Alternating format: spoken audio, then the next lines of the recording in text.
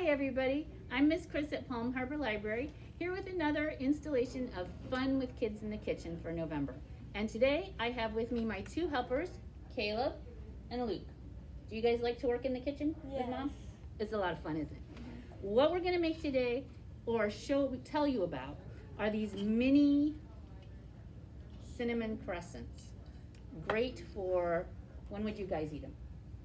Maybe for breakfast. Breakfast would be good? Maybe a snack?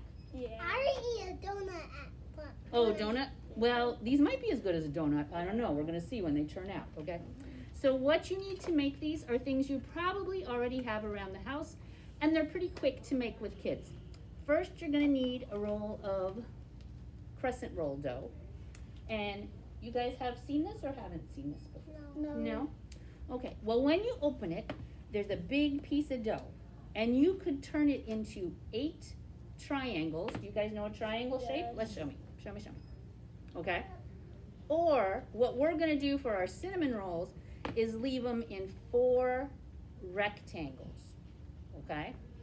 So when you roll it out, you're going to make 4 rectangles. Okay, here, pretend you spread it with some butter.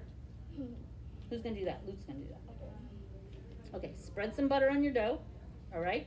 Now we need a thing called cinnamon, which is a spice, and some sugar. Okay, let's sprinkle that over our dough. And what if we want to give it some extra flavor? I like fruit. What are those, Caleb? Raisins. Raisins? Would you put some raisins in yours? No. You like just cinnamon and sugar? Yeah. Let's make both kinds. Yeah. Okay, you guys make some with cinnamon and sugar. I'm going to put some raisins in mine. Okay. Okay, now we got to roll it up. Pretend you're rolling it up. And cut it in 5 pieces. Did you get 5? Yes. Did you count? Let's count again. 1, 2, 3, 4, 5. Okay. Then you're going to put them in the pan. Who's going to put them in the oven? Me. You or your grown-up, right? And we're going to bake them for like 17 minutes. Then the hardest part is when they come out, you got to let them cool a little bit before you put the icing on. Do you know what makes the icing? It's this kind of stuff, which is confectioner sugar that you can buy at the store. You need confectioner sugar and a little bit of milk, or some people like to use apple juice. You mix it all up in a little cup, pour it on top, and then we're ready to eat them. Should we try it? Yeah. Okay.